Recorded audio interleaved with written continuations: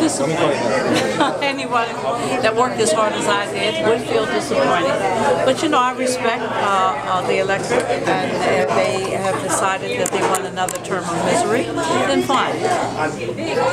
Another term of misery? That's correct. They want Papenfuse again, who has not done anything to their neighborhoods, who has not brought jobs here, and who doesn't even tell the truth.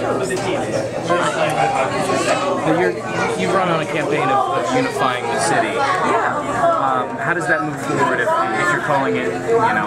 Well, I'm calling it the way it is. And I'm calling it the way the media wouldn't call it during the campaign process when he made allegations against friends of mine, myself, and so forth.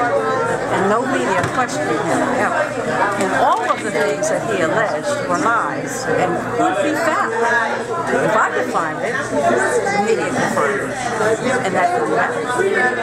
So I'm saying that the truth is not something that this man brings forth. The truth.